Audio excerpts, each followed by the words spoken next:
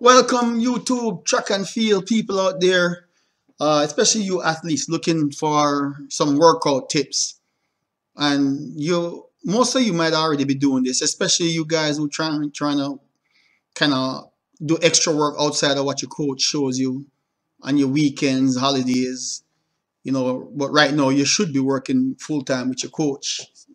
You high school guys, you collegiate guys, definitely the professional athletes. But anyway, it's Greg M on the go, two-time Olympian, silver medalist, trying to share some information I found online, and we can educate ourselves together.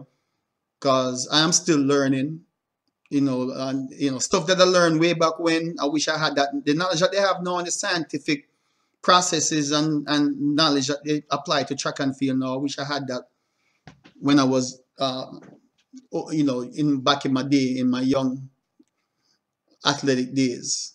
But anyway, enough said about that. Here's a workout for the 100-meter and 200-meter acceleration and speed.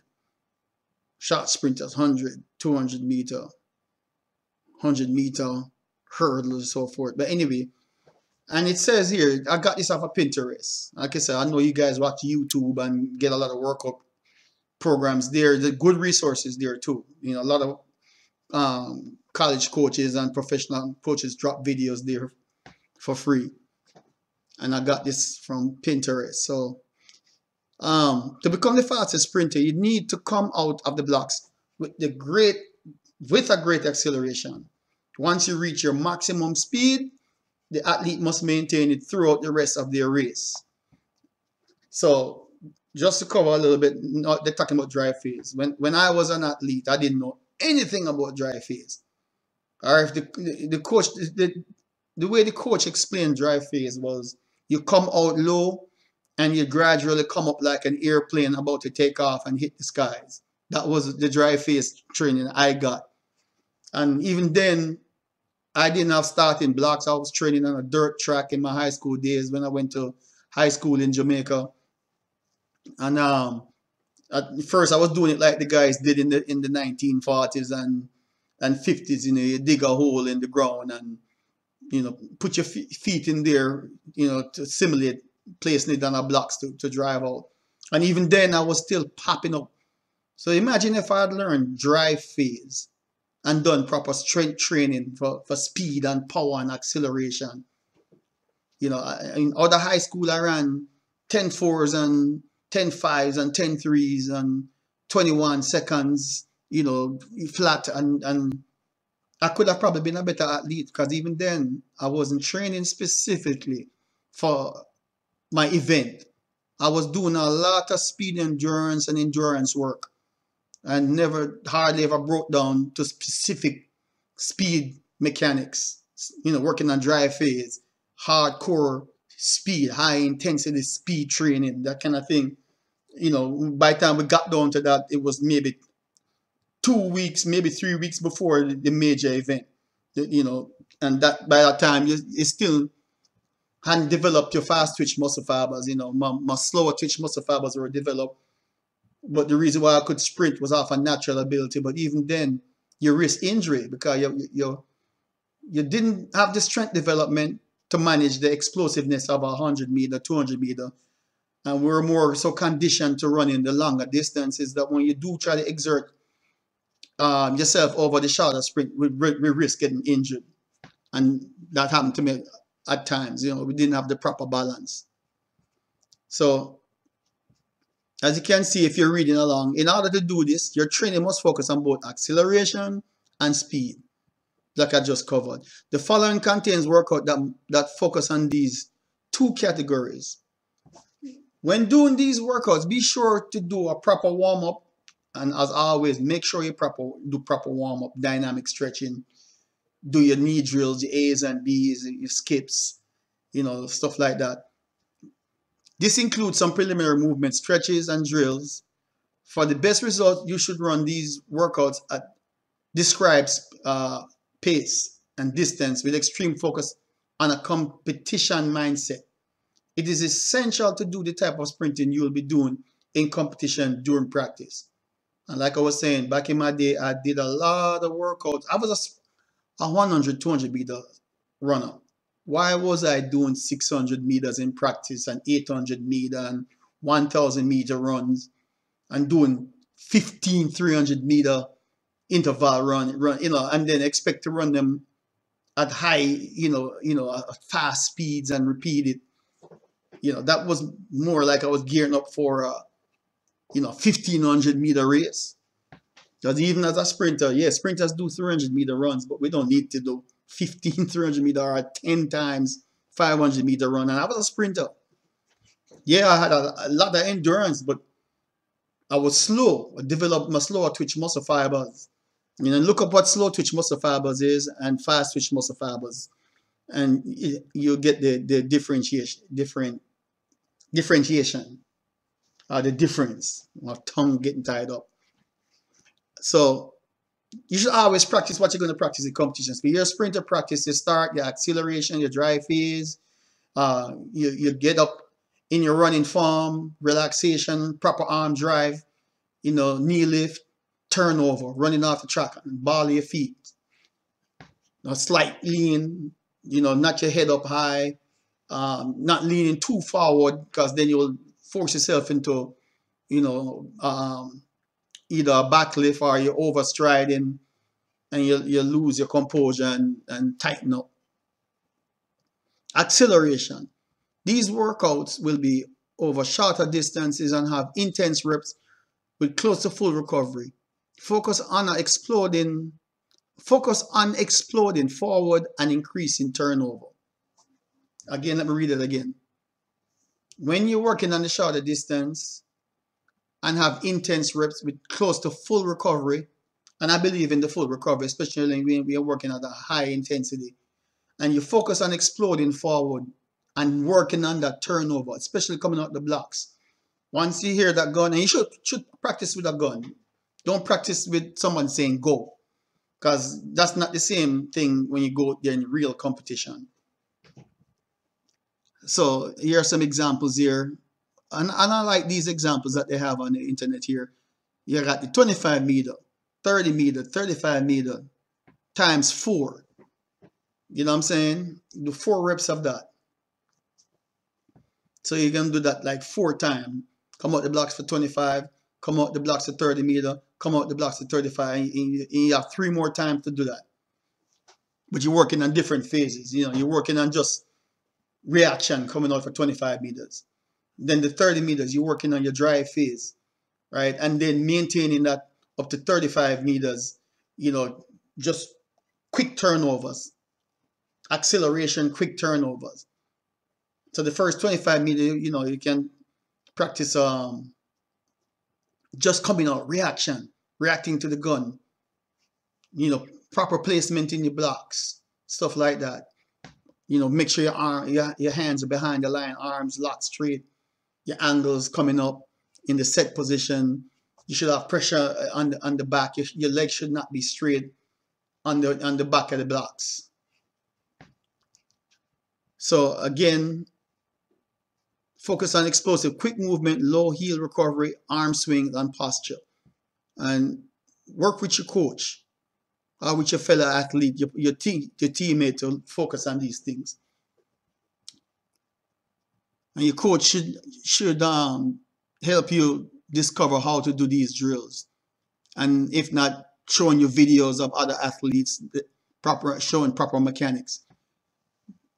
So I'm doing the 30, then you do 30 meter, 35, 50 times 4. Again, you're working on drive phase. By that time now, you should understand what reaction time is, reacting to the gun, your drive phase, quick turnovers, accelerating, and you practice that all the way up to 50.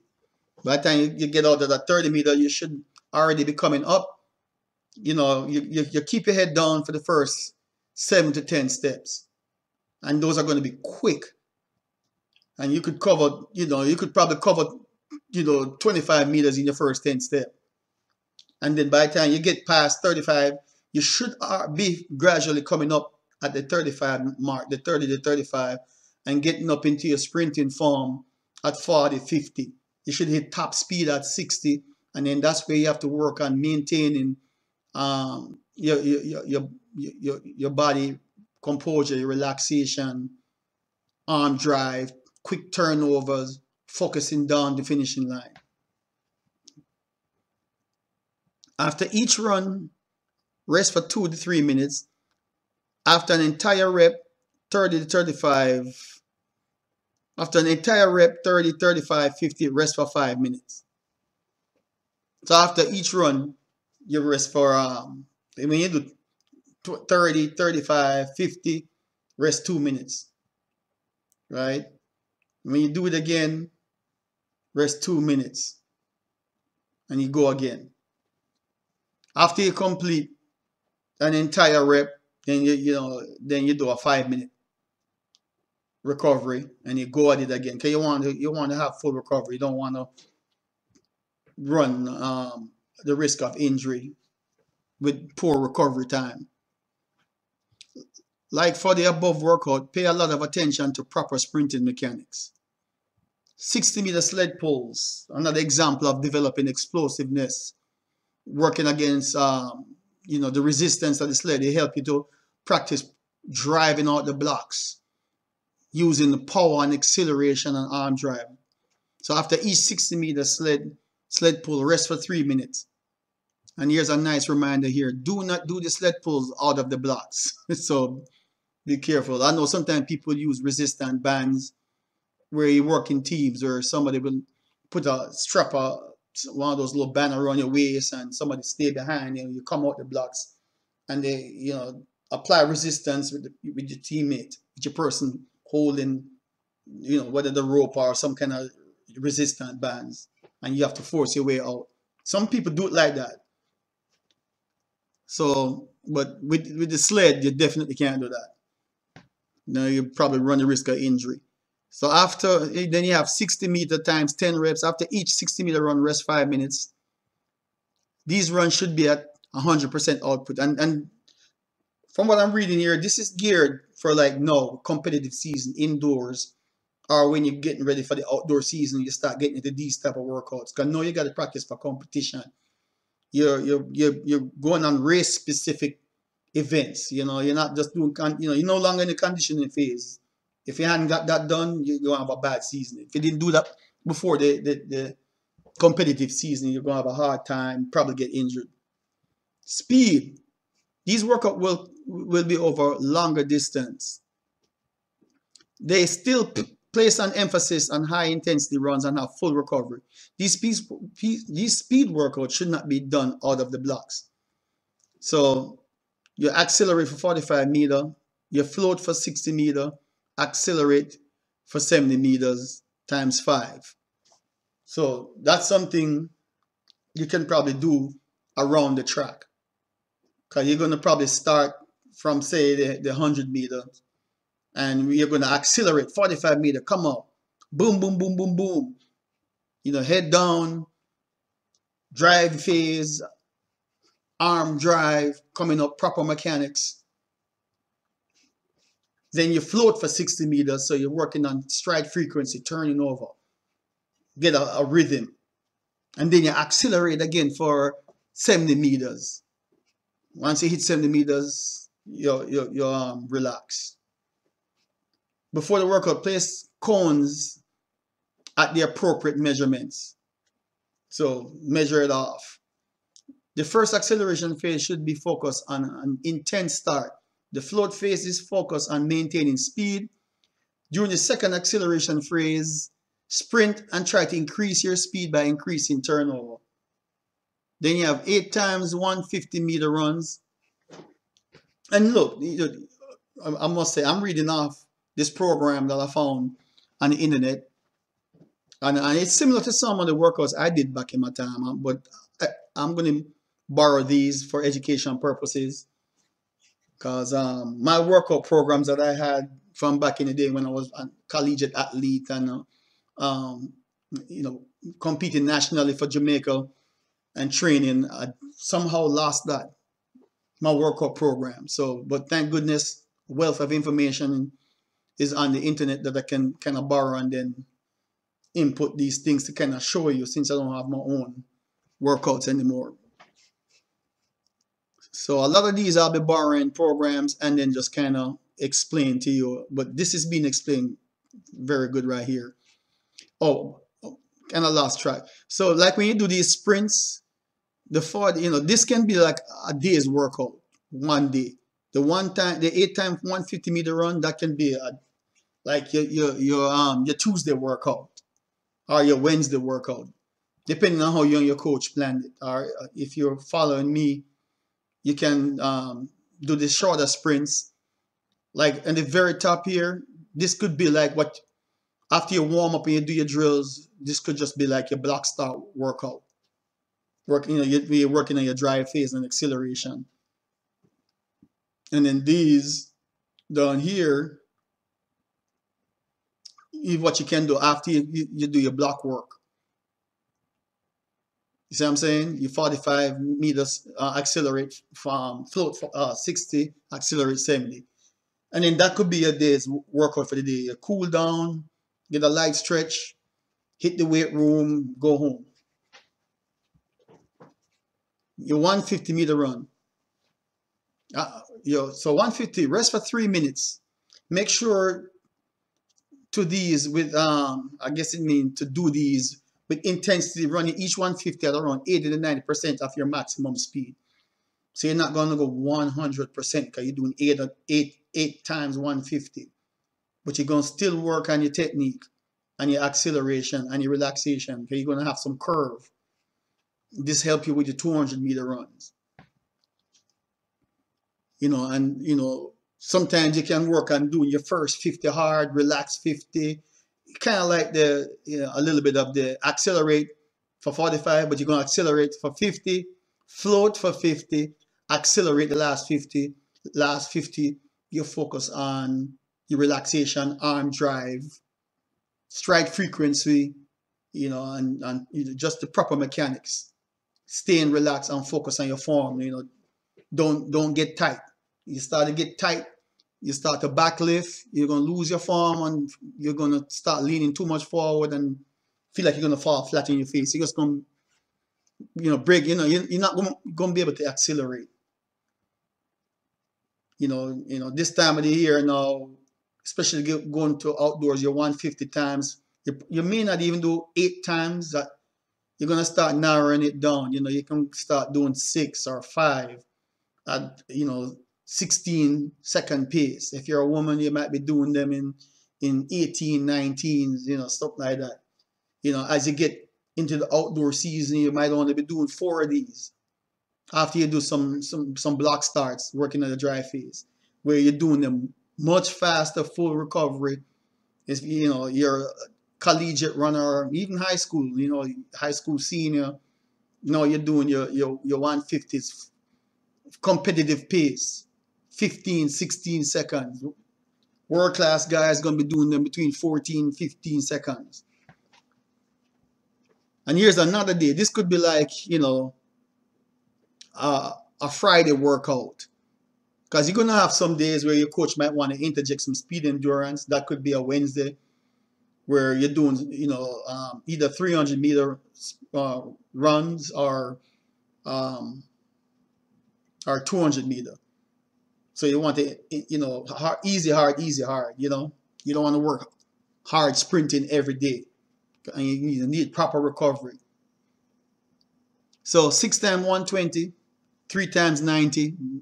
And these are pretty good speed workout. After each 120-meter, rest for 5 minutes.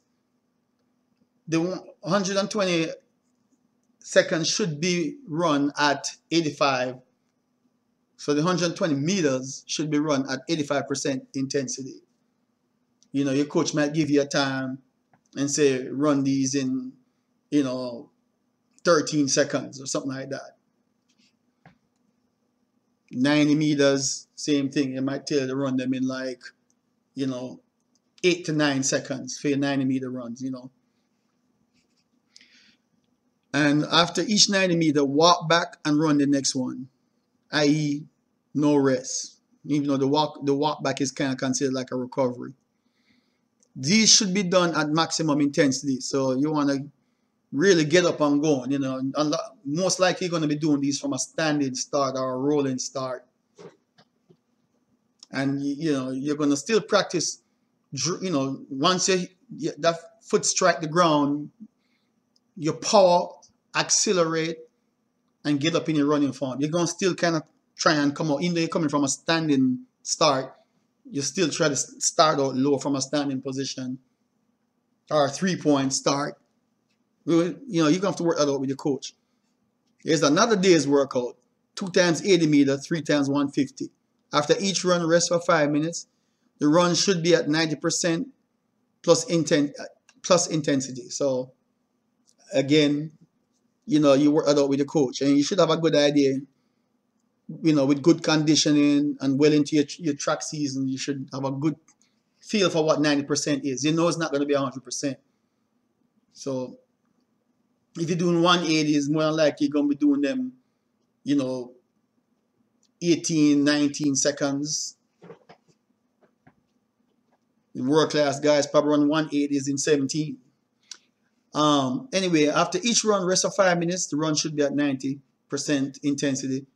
With a longer rest time and fewer reps, aim to get close times for runs at the same distance. So there you go. Like I got these off of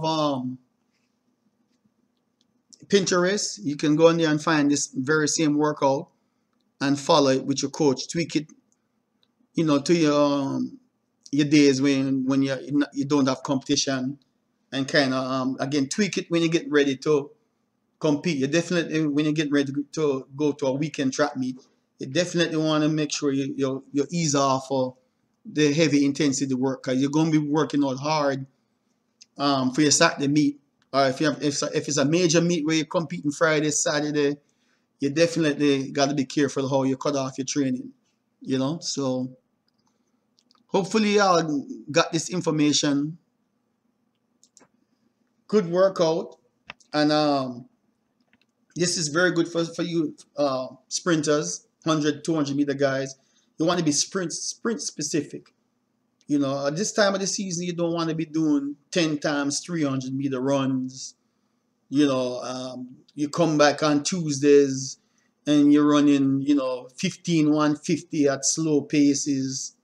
You know, you come back Wednesday and you're doing, you know, 10 times 200 meters, and you come back Thursday and you're running 15, 110 meter sprints. You know, distant runners might do something like that, but as a sprinter, you want to be working on sharpness, because you only want to gear up for doing the heat, semifinals, and final, and definitely be able to repeat. You condition yourself to repeat, but at higher intensity, at competitive, you know, competition speed, and being able to practice your mechanics, relaxation, drive phase, you know, your reaction to your blocks, because you know, one fast start and you're out. You don't want to work so hard and then, you know, because you didn't practice your reaction time and practice discipline and patience. You're trying to anticipate the gun, jump the gun, fast start, and you miss out on your season, especially at a major championship. Worse if you make it to the Olympics and you was one of the favorites to win a medal, gold, silver, or bronze. So, like I said, guys, you know, always work with your coach. Of course, anything that I say here is for informational and educational purposes. You can find these online yourself, but work with your coach. Make sure you're healthy, and just don't follow the program blindly. And make sure you do your workouts properly and safely. But always work on mechanics. Work on your form to keep it simple. Because to me, you cannot perform efficiently and run any faster than your form will allow you to run. If you're all over the place, your arms all over the place, you're going to be, I mean, you might still run fast, but just think how much faster you can run if you smooth out your form and work on your arm drive. How much better you can be, you know, with a proper drive phase and a quick start, and know how to stay relaxed and just keep driving. Work on not tightening up to where you decelerate faster than everybody else, because sometimes the person who can stay relaxed the longest and maintain that stride frequency and that proper turnover rate, that faster turnover rate at a more relaxed pace, is going to win that race always, whether it's the 100, 200, or the 400. But anyway, That's it. That's all I wanted to bring to you guys. You know, something to help you along as you get ready for your next weekend meets and the outdoor meets. Next time I'll probably just cover some track meets with some results, see who's doing what and who's going to be the athlete to watch for the outdoors and the upcoming world championships. So anyway, I'm out for now. It's a long video, but wanted to cover some workout programs. All right, take care.